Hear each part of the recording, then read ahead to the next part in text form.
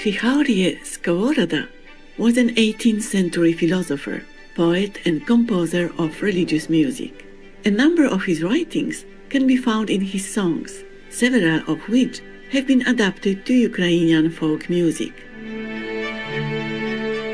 Skovoroda's work contributed to the culture of both Russia and Ukraine.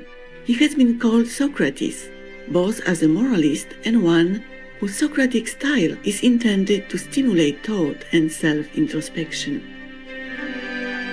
At the same time, Skovoroda's writings are imaginative, witty, and dramatic, with themes that highlight happiness and appreciation of life. Skovoroda did not seek to have his work published while he was still alive. He was more concerned with living in a manner true to the moral values upheld in his writings. 3 days prior to his death, Skovoroda went to stay with one of his closest friends. Each day he left the house and it was discovered that he was digging his own burial place beneath a tree. On the 3rd day, he announced that his time had come, and he simply lay down and passed away. At his request, his epitaph said, "The world tried to capture me, but didn't succeed." In recognition of his works and numerous contributions, Hryhorii Skovoroda's portrait was printed on the second largest banknote in circulation in Ukraine, the 500 hryvnia note. We now share with you excerpts from his writings in a conversation among 5 travelers concerning life's true happiness. God is nature, knowing God is happiness.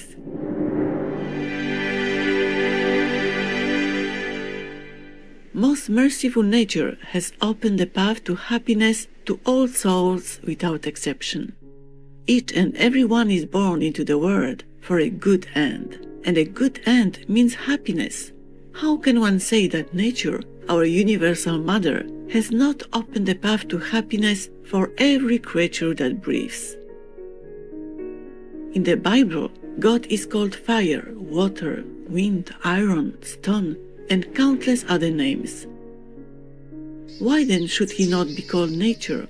It could be impossible to find a more important and more seemly name for God than this one. Natura is a Latin word. This word refers to everything that is born within the machine of this world. But why not call him in whom the whole world with its birds is concealed, like a beautiful flowering tree within the seed from which it develops, by the name that encompasses all creation, that is, nature? Moreover, the word nature means not only every being that is born and changes, but also the secret economy of that ever-present force which has its center or chief midpoint everywhere and its circumference nowhere, like the sphere by which that force is graphically represented. Is this not like God? It is called nature because everything that happens on its outer surface or is born out of its secret, unbounded depths, as from the womb of our universal mother, has a beginning in time. And since this mother to give birth does not receive from anyone, but gives birth of herself, she is called both Father and the Principle, that has neither beginning nor end, and is dependent upon neither time nor place. Painters represented it by a circlet or ring, or else by a coiled serpent holding its tail between its teeth. The action of this all-present, all-powerful, and all-wise force is called the secret law, governance, or realm that is diffused endlessly and timelessly throughout all matter. That is, one cannot ask when it began, for it always was, nor how long it will last, for it will always be, nor to what point it extends, for it is everywhere at all times. Wherefore is it that thou dost ask after my name? God says to Moses, if through the darkness of matter thou canst glimpse what everywhere was, is, and will be, that is my name and my nature. The name is in the nature, and the nature is in the name. The one does not differ from the other. Both are the same. Both are eternal. He who sees me through the darkness with the eye of faith knows my name. But he who seeks to know my name knows neither me nor my name, for both are the same. My name and I are one. I am he who is. I am that I am. If one knows God, then whatever name one's worshipful heart gives him is true and good. It does not matter that one person knows bread and another artos, as long as they do not differ in understanding. Moses and Isaiah call him I am. Following them, Paul said the same yesterday and today and forever. And the theologian gives him another name. God is love. What he calls love is the same simple unity everywhere, always, and in everything. Love and unity are the same. The unity of parts is alien to him, hence disintegration is not necessary, and destruction is completely ruled out. Jeremiah calls him a sword, while Paul calls him the living word, but they mean the same thing. The sword cuts down everything perishable and all things that become dilapidated, like garments, while the words of his law and kingdom do not pass away.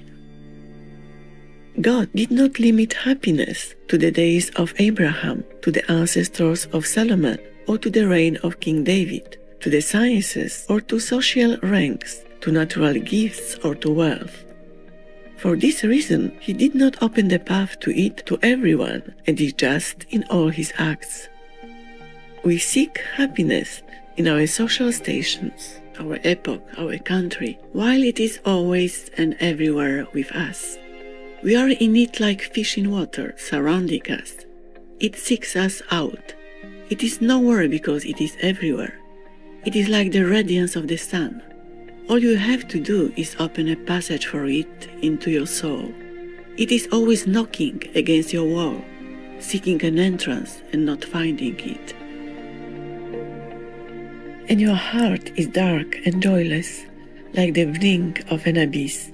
Is it not foolishness and madness to worry about a valuable garland? To what end?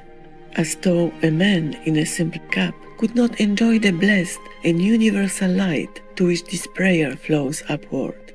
Hear me, O thou Holy One, who has an eternal and seeing eye. Is there any more miserable creature than a man who has not discovered what is best and most desirable for him? We have measured the sea, the earth, the air, and the heavens, and have disturbed the belly of the earth to draw out metals. We have traced the paths of the planets. We have found mountains, rivers, and cities on the moon. We have discovered a countless multitude of unfinished words. We build incomprehensible machines, fill great abysses, block off and redirect the flow of waters. Every day we produce new experiments and wild inventions. Good heavens, what is there that we cannot do? But the sad thing is that in all this, greatness is lacking. Something is missing that we cannot even name. We know something is missing, but we do not know what it is. We are like an infant that cannot yet talk. It only cries and feels only frustration, without being able to know or to say what it needs. Does not our soul's evident dissatisfaction suggest that all of our sciences cannot satiate our minds? You see the sciences filling the soul's abyss.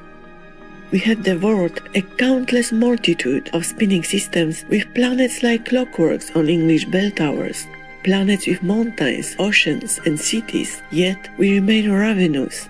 Our thirst is not slaked, rather it increases.